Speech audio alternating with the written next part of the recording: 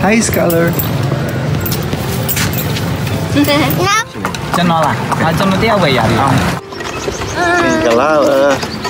We are here in Bagan riding a carousel. This is our captain. Wait, name ba ko lai? Our captain. Hi, babe. Hi, I'm here at Godongpalin Patu. It's one of the grandest temples in Bagan, first built by the king Narapati-cited, later on completed by his successor Htilominlo. This is a two-story temple with 55 meters height. Though the temple's scale are pretty impressive compared to the others, its architectural style. That being said, Godongpalin Temple has a really inspiring story.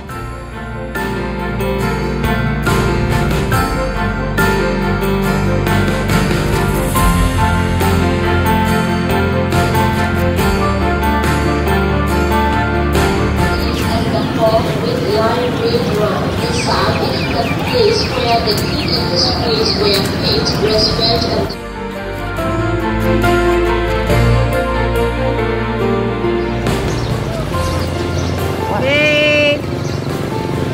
Hello! Hi! Hello! Say hi!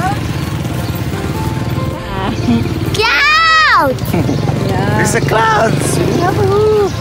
Ananda Patu is believed to be built around 1090s during the reign of King Janjita, and it needed to be restored during 1975 due to an earthquake.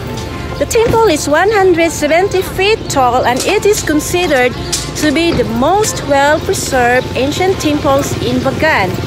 What makes Ananda Temple so attractive? Not only because of its fame, but its also spiritual aspect. Inside Ananda Temple lies 4 31 feet tall statues of Buddhas who have ascended to the state of Nirvana. Each faces at a different direction. Kasapa Buddha, Kakusanda Buddha, Kunagamana Buddha, and Gautama Buddha.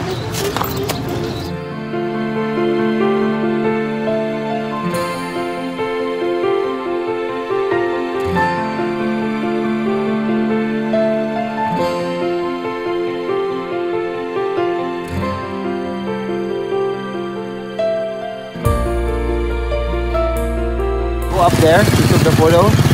Remember? Oh, di mana sih ya kau? Padang ni. Kau di mana buat sana? Hah?